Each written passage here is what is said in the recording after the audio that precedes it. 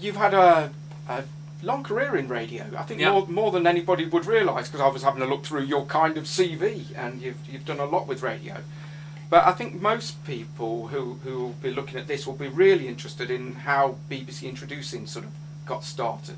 Yeah. And your role in it, which was quite big, wasn't it? I was working for the BBC. In those early days I was running the Hereford office, you know, looking after the radio cars and making sure that the office was all happy and the studio was functioning.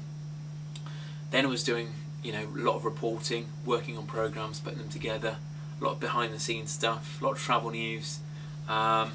And Dan Johnson was working on BBC Online, and this was right in the early days of online. Online didn't have any direction whatsoever. We're creating some local websites for the BBC. Your job is to be local. That was the only criteria. And Dan was a big punk music fan, and he came on board in about 2002, 2003, and started writing all sorts of articles about bands he'd seen, listening to demos, and writing about songs. And for 2 years he kept on hammering to management, let's stop talking about music and let's actually play it. And 2 years went by, no it's a bad idea, no it's a bad idea. And I always remember my former boss then ring me up one day and say, I've had this great idea and we're going to play some new bands on the radio. I don't think it will last, you know, we'll do it for a couple of weeks and see how we get on. Let's just open up the doors, open up the floodgates and see what we get in. I've told Dan he can do the programme, but he can't do it on his own. He's never worked in radio before. And I remember at that early stage thinking, I've worked with radio people all my life now. I've been working for, you know, since the age of 14 with radio people. Dan's never even spoken into a microphone before. And now I've got this job too. So we kind of sat down and talked about it at great detail. And said, I'll tell you what, I'll represent Herefordshire, you represent Worcestershire because it's where we're from. And, you know, we're both qualified because you've been writing about this for a couple of years, I've been organising this for a couple of years. We put together a pilot, which we thought was really happy. And about 2 days before broadcast, the boss got really nervous and said, actually, I don't think this is a really great idea. And now our trail had been going out on the air virtually every hour. We've been inundated with CDs by local musicians. And we played him the demo of the first, he listened to the first 3 or 4 songs, and he took his headphones off, threw them to the table and said, if every show sounds like that, then we're on to a winner. So he said, see how it goes, we'll sustain it till the end of the year, it might become bi-weekly. And here we are, you know, 7 or 8 Christmases later, and we're now getting between 250 and 400 tracks sent to us every week, you know, whether it's through the Introducing uploader or through people still sending us their albums. We're just absolutely, you know, lay under a desk with the amount of music that's on top of us, but I still listen to every single track that comes in. There's just masses and masses of talent. But what's really interesting, and, you know, almost preempting your next question, is how have things changed over those years, is way back in 2005 in that June, people were sending in everything and there was no benchmark, and now they switch on their radio every Friday, or soon to be every Saturday, and they hear what comes out their 2 speakers and they're thinking, oh, mine isn't quite that good, I'll spend a little while longer on it, and then they send it in.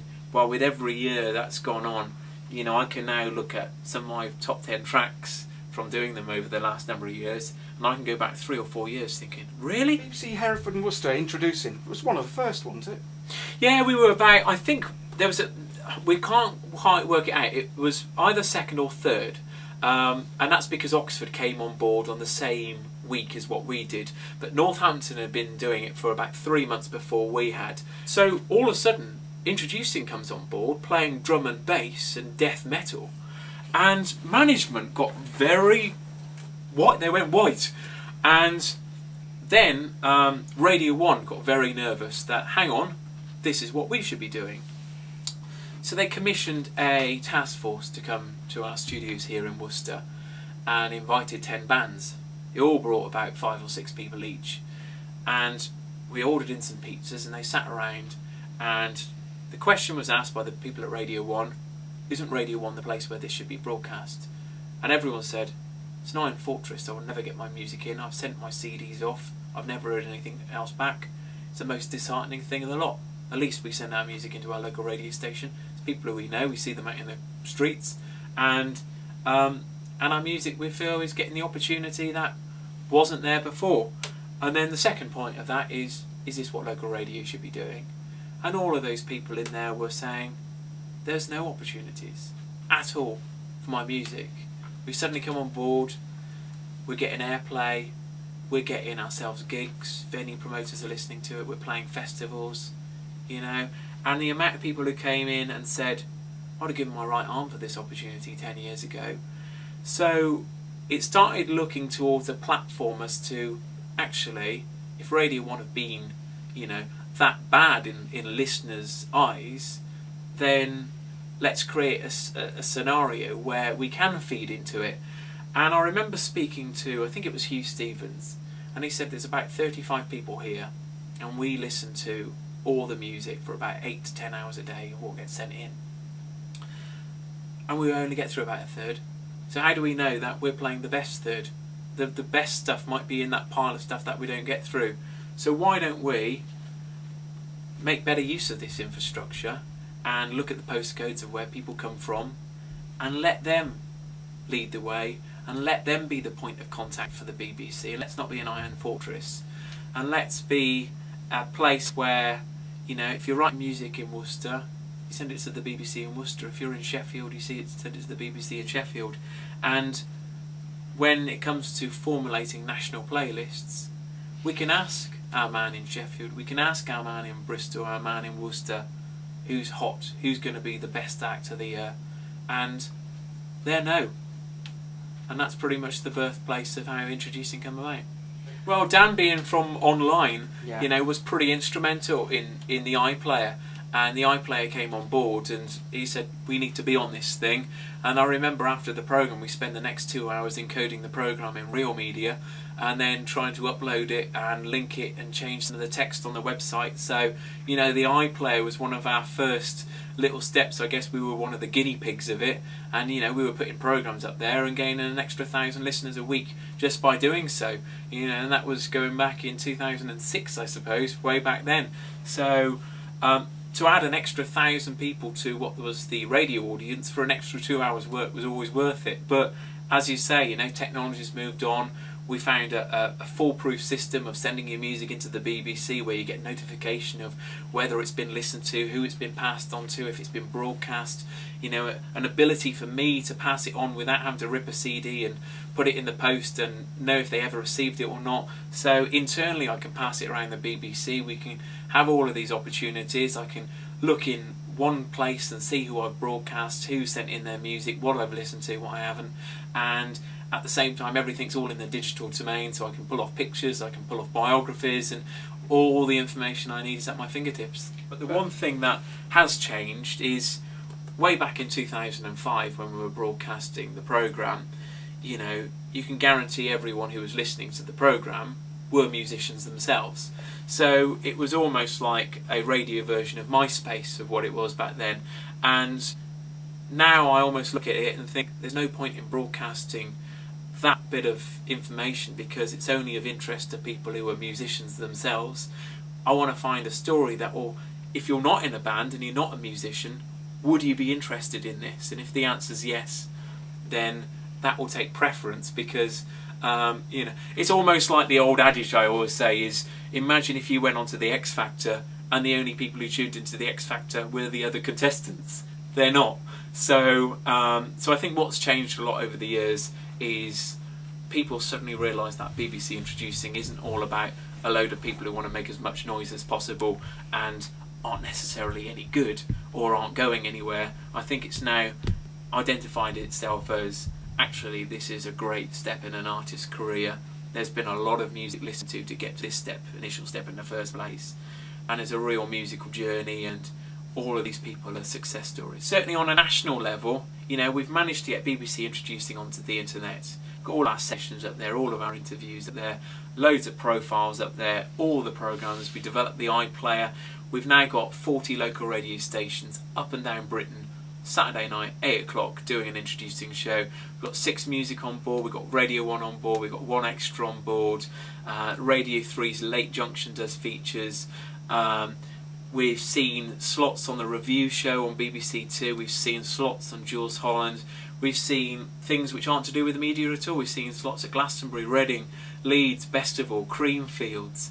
It's, you know, there's all of these opportunities, but the one thing that I personally want to see is a BBC Two programme that is not send us your music if you're writing a song and upload your MP3.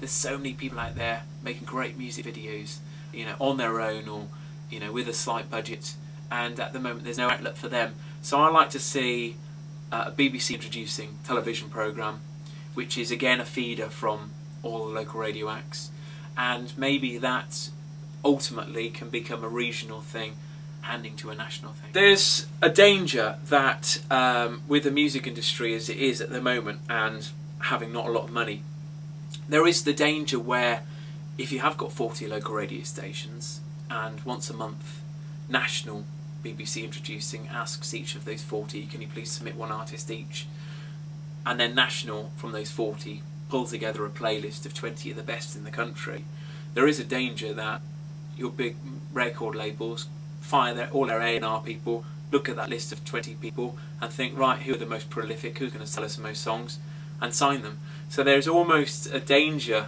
and it's something that we're very aware of in introducing, is are we doing someone else's work for them?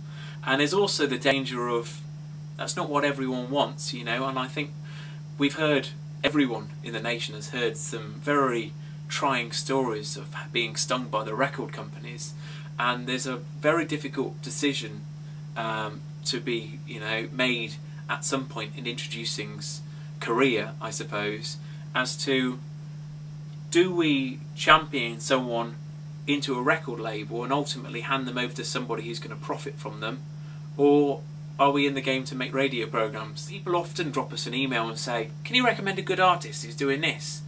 And I've almost got the standard reply now, which is listen to the radio show, because we're on for only 2 hours a week. Out of those 400 tracks that I get some weeks, I'm only putting 16 songs out there, and if you can't find one track in those 16 every week, you know, that is a demo of the best we've got in our area right now. It doesn't matter where you drive in the country, you're going to find a local introducing show to you doing the same sort of thing. So if you can't find something in the product that we're putting out there, then that's fine, because everyone else is getting the end product.